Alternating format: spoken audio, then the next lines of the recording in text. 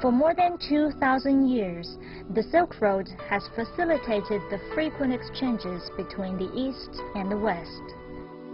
Ships, camels, and travelers, which once traveled that route, are of course gone now, but their legacies are left on exquisite artworks.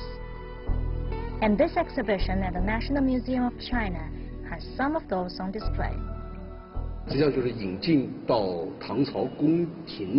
These sculptures paint a scene of a northern barbarian in ancient China training a dancing horse along the Silk Road. Horse dancing was popular among the Persians and was introduced to Chinese royal families during the Tang Dynasty.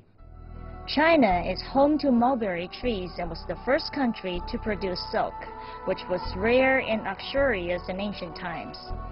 The trade route between China and Europe was therefore known as the Silk Road.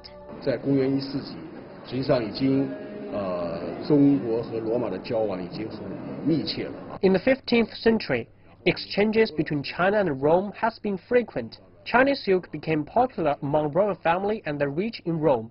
This picture titled Fresco Flora was discovered in a room in Pompeii. She's wearing silk imported from China.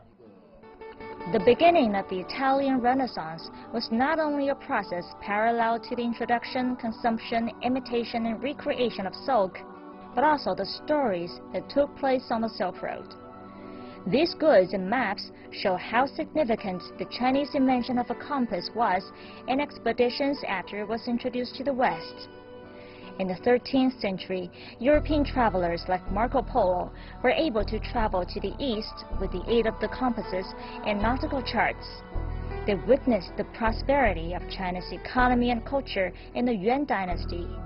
And years later, when they returned to Europe, they found cities like Venice were experiencing its own revolution during the European Renaissance. From the 13th century to the 16th century, Westerners who traveled between Europe and Asia became a bridge connecting the two vast continents, like Marco Polo. Reflecting on the historical period, many wonder whether the exchanges between Chinese and European cultures have become a factor in the European Renaissance. Much of the iconography of both cultures appears similar at some point. For example, the Madonna and Child is one of the most famous images in Christian art, while Guan Yin with a child is also an equally important icon in Chinese folk tradition. It's the first time the National Museum of China carried out comparison between Chinese and foreign cultural relics of the same period. Curator Li Jun went to Italy to view collections at different museums. There were some relics unavailable for the exhibition but are important, so we used replicas.